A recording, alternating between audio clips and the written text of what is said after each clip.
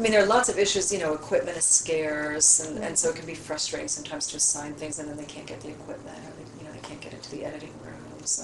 We really don't have enough facilities. I tried to get some funding to sort of create a media lab in anthropology, and I was turned down. Really? Because they said, well, we've already got that on campus. You don't need to kind of create your own for anthropology. Oh. And it's a real problem. I mean, we really don't have enough equipment.